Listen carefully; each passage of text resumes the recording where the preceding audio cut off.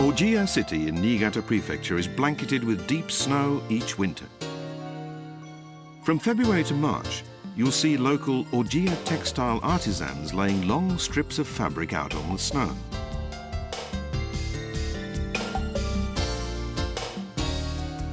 This linen fabric, known as Ojiya chijimi, is used to make summer kimonos.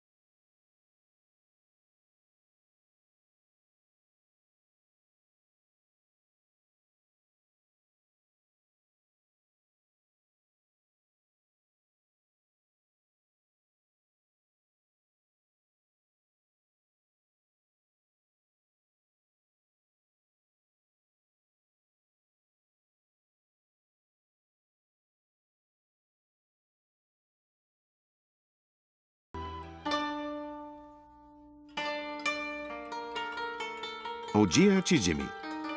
Making use of winter snow to produce a cloth that's perfect for summer, this traditional hemp weaving technique is unique to the Ojiya region.